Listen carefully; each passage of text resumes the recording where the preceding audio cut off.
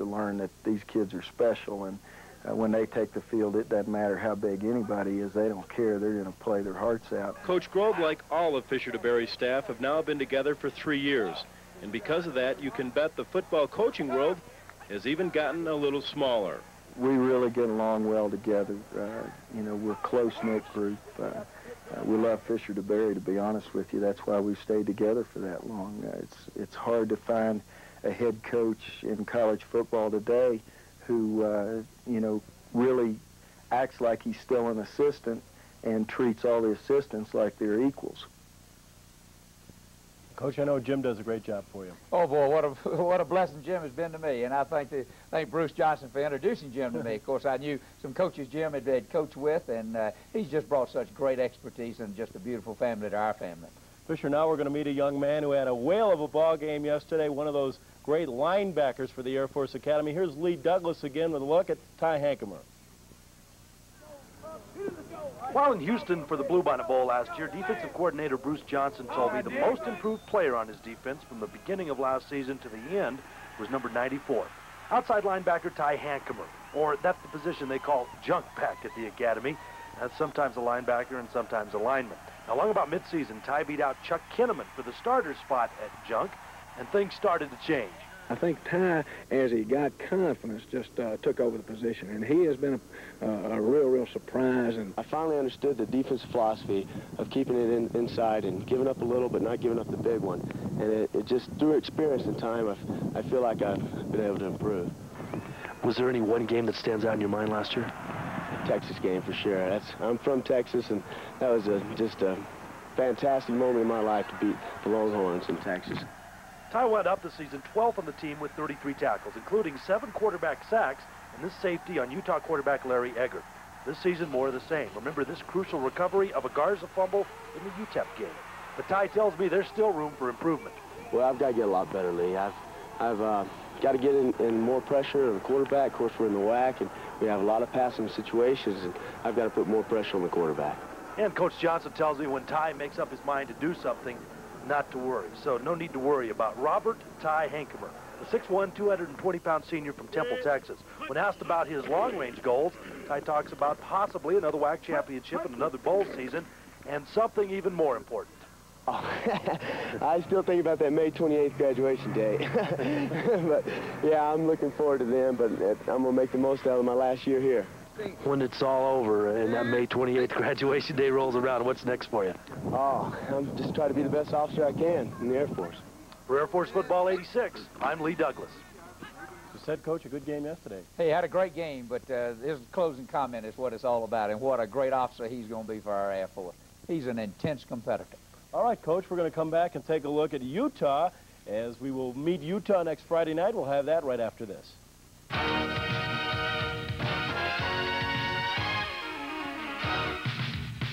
Weekend in the WAC. A lot of scoring going on, I'll tell you that, John, and that's a typical weekend. Let's take a look. And Hawaii didn't play. El Paso, Iowa might be one of the best teams in the country as they bombard UTEP. Then we've got, hey, look at this. That's the first win by Wyoming over a Big Ten team. Well, I'm so happy for Dennis and his staff. And, John, they've done such a great job in a short period of time and had a lot of offense up there at Wisconsin. Great win for the WAC. We'll talk more about Utah in a few minutes. They had to go to Columbus, and they got creamed by the Buckeyes. Then we've got, this is a tough game right there. That must have been one heck of a football game, because I think New Mexico at one time was in charge of the game about 28-7. All right, then we'll skip up to BYU as they took care of Temple over there in Provo. Well, it shows you again the quality of defense that BYU's got, because, you know, Temple's got one of the best running backs in the entire country. Fisher, Tommy Rotella told me after the game Saturday, he thinks playing at Utah on their turf, their stadium, everything's the hardest place that you guys have to play. Well, you know, they hadn't lost very many football games over there at Utah in their home field, and they do have a, you know, a great record there at home, and of course playing on turf. But it's a Friday night game. It's going to be a little different for us, but hey, the field'll still be 100 yards long, and it's Friday night for them too. Well, they've had some problems this year, but they are a good football team. You better believe they're a good football team. And, you know, John, like I said last week, to be honest with you, I picked them and CSU as to be the two teams that I thought that could contend for the conference championship, simply because of the veteran teams that they had returning. All right, we are about out of time. We'll look forward to taking a look at the Utah highlights next Monday night. Good luck on Friday night, Coach. Thank you, John. We're looking forward to it. It'll be a tremendous challenge for our young men. All right, that's going to do it for Air Force football 1986. We'll see you again next Monday night. Good night, everybody.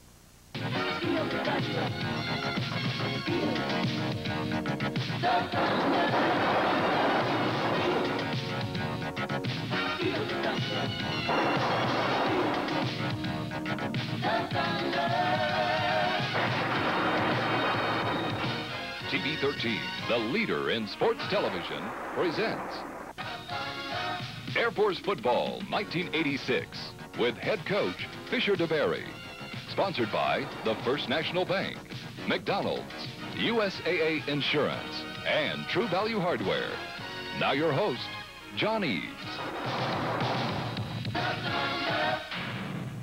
And good evening, everybody. Welcome to our show. Final score Friday night from Rice Stadium in Salt Lake City, Utah. Air Force 45, the University of Utah 35.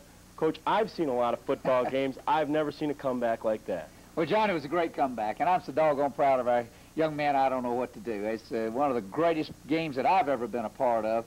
But, you know, I think they deserve so much credit because they never lost confidence, they never lost faith, they never lost belief in themselves, in each other, and it was just truly one of the greatest comebacks in college football. What'd you say at halftime, Coach? Well, I just told them, you know, just that. I said, man, I tell you one thing, I don't think anything that's going on out there has really been a direct result, even though I thought Utah was playing an outstanding offensive football game. But I really, truly thought that we weren't doing individually our responsibilities very well either. And so I said, hey, all we got to do is sit down and look at ourselves and then, hey, believe. And by goodness, that's exactly what they did. And they came out and played a tremendous football game in the second half. All right, Coach. Well, we've got all kinds of highlights. We'll have that when we come back right after this.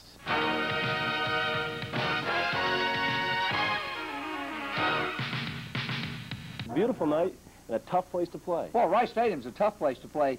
John, if you look at the annuals, boy, you'll see they hadn't lost very many games at home. And it was a beautiful night. Praise the Lord for that. And it was a beautiful weekend because we got an opportunity to go over and visit Rob Faddis, one of our teammates who was injured in an automobile wreck and is still in a coma over there. And it was a memorable day for a lot of us. I know they won the toss.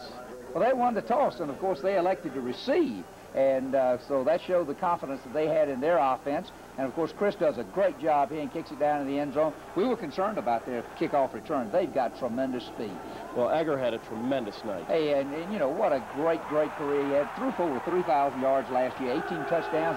And, you know, he started right off this way. He's one of the premier passers in the country. There's no question about that. Here he goes to Holder. And what a great night he had, 144 yards in receptions. And they took that ball, John, and kept it almost for 8 minutes there and drove the length of the field. Well, they're up 7-0 already. Pat Evans, just extra effort all evening. Pat had a great night. We came up a yard short there in third down. Of course, had to punt it back to him. And then, of course, they decided to go downtown and really test it out. And, of course, this is just a great reception here by Holder. And, you know, when you get big plays like that, it's easy to have a lot of yardage. Eddie Johnson. Eddie Johnson, I don't believe there's a final runner in a conference. And did you see that spur of energy right there? And that's the acceleration. And, of course, you know, this got them off to a great start with that big play. And this is something we were concerned about going into the game, John. All right, here's Jimmy, who I thought really did run the option excellently. Jimmy played a fine football game for us, and his execution was much, much better than it was the week before against Colorado State. As a matter of fact, he read at an efficiency of 81% in the game.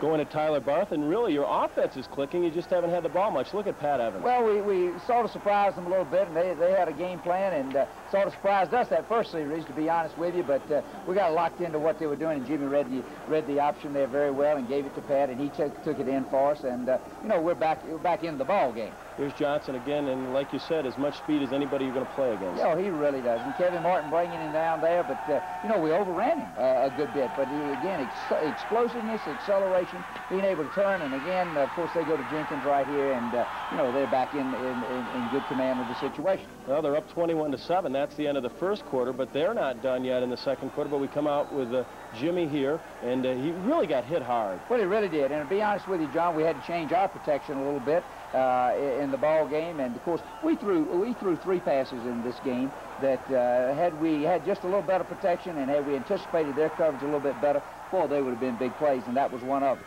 course, you know, they get the ball right back, you know, on the interception, and then go downtown to Holder again. Boy, what great speed he's got. And then they change quarterbacks and go to their big quarterback, Bill, down there, and boy, he takes it in. And of course, now they're really in control of the situation. Well, here's a Tyrone making a nice catch from Jimmy. Well, Jimmy, I thought threw very, very well. Threw for 61% in the ball game. But again, he reads the option very well, and another great effort by Pat right here, and he takes it in. And you know, we're back into the ball game, and tell you one thing, spectators are getting their money's worth. Did you expect this high-scoring game? Well, I thought, you know, there would be some points on the board, but I really didn't anticipate quite as many as there was, to be honest with you. Well, here's Mark Manafo, and this looks like it's going to be another great drive for you.